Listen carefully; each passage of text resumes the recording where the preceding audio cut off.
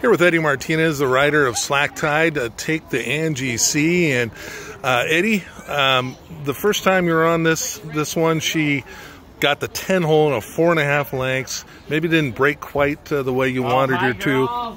How important was it, number one, that you were able to stay on her because you know her, and then number two, get that extra furlong to work with? You know, the first time she ran, she was a little like, well, first timer, 2-year-old.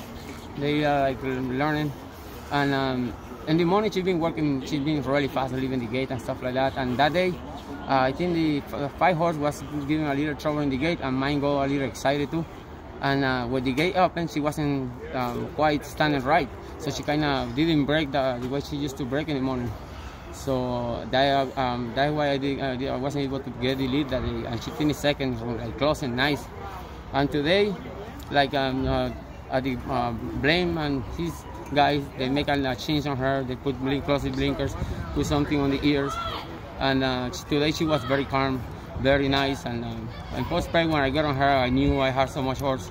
She was focused on what she wanted to do, and well, that's the result. She broke on top, nice, and she just went her way. And you were able to sit on her and wait for the time, right? Yeah, I sent her a little bit, and then I put her on the bait, and she was pulling me there nice, but she finished up very good. Nice. When you asked her, there was plenty in the... She went, yeah. I really want to see this horse go a little farther.